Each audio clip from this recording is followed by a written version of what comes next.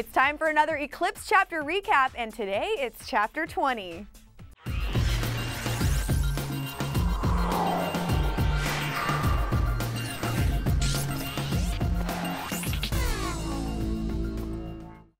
Hey everyone, I'm Jocelyn Davis for Clever TV, and today it's chapter 20, Compromise. Now this chapter opens up with Bella all packed up and ready to go on her journey with Alice. Everything was already taken care of, her concert tickets, her dad, La Push, the whole deal was all set. And it was all worth it, sort of at least, knowing that it would all be over in 48 hours.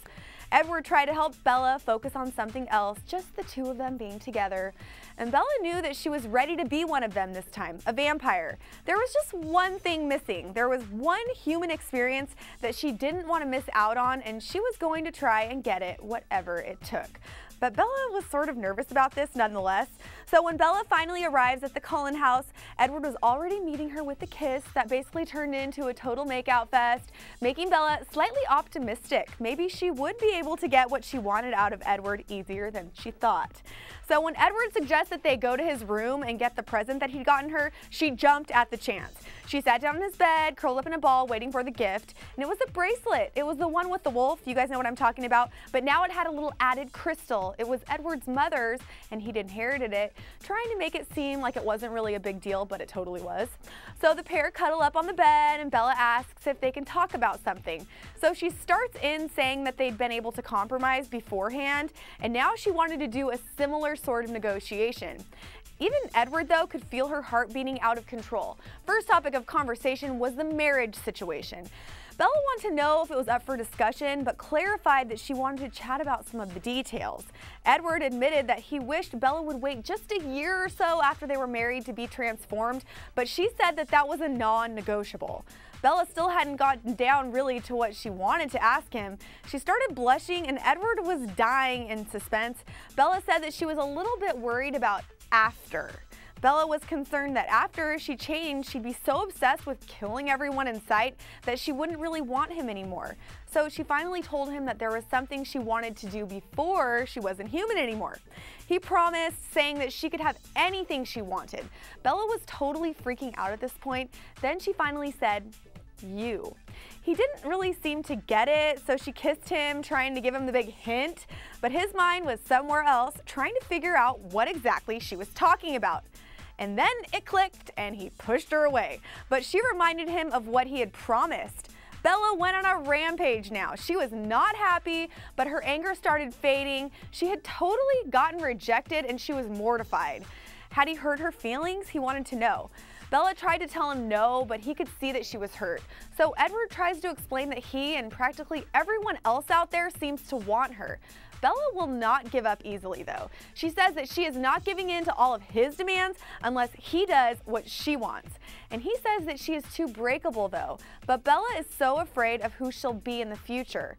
Finally, Edward says that he could kill her, and then he grabs something. It was a metal flower from the bed frame. He was showing her how he could crush the metal into black sand in just a moment. Wow. At this point, though, Bella basically starts the shameless begging. Edward looked torn a bit, almost uncertain about his decision. Edward is bummed out big time. There were so many things that he wanted to give her, and this was what she wanted. Then he seems to give in a little bit, and oh yeah, the makeout sesh recommences, although this time it is way more intense. Bella thinks her wish is going to happen, and then Edward tells her, nope, not tonight. He says that she has to marry him first, take it or leave it, another compromise. So that was that. They were engaged, or were they? He kept on kissing her, trying to persuade her that way. The mini argument went on, but Edward said that they would try to fulfill Bella's wish after they were married. Edwards explains that he's trying to protect her virtue. After all, he thinks she is the one with a soul.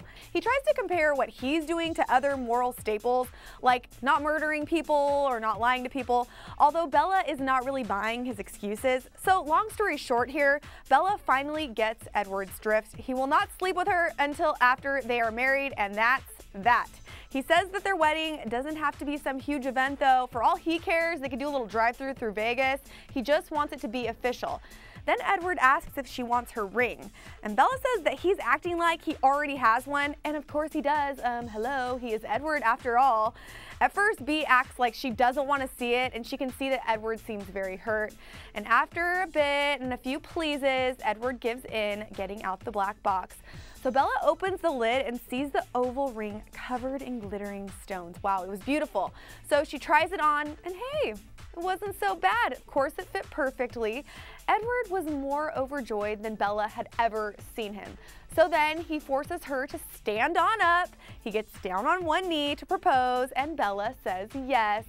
And with that, Bella and Edward are officially engaged, and chapter 20 is over. So guys, here is your question. Why do you think Bella is really afraid to get married? Is it actually something that she feels, or is she only worried about what others are going to think of her? Give us your answers right here. Up next is chapter 21, and we will be releasing more chapter recaps. Thank you everyone so much for watching Clever TV. I'm Jocelyn Davis, and I will see you next time.